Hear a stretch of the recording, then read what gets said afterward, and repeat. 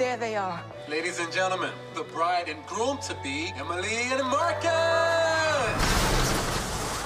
What the hell is that? You son of a bitch! You said we were best friends! What are you two doing here? Oh my God! Excuse me, this is a private event. Oh, it's cool. We know the bride and groom. We met these two animals down in Mexico. Why does the salt not taste salty? Oh, because it's cocaine. What? I don't do drugs. Even on vacation?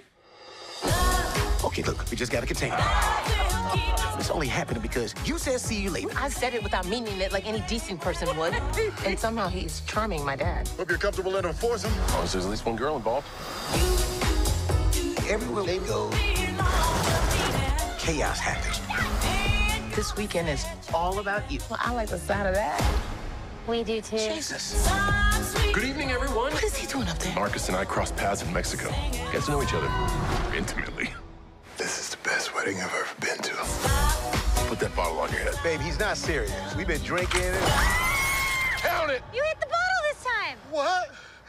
The...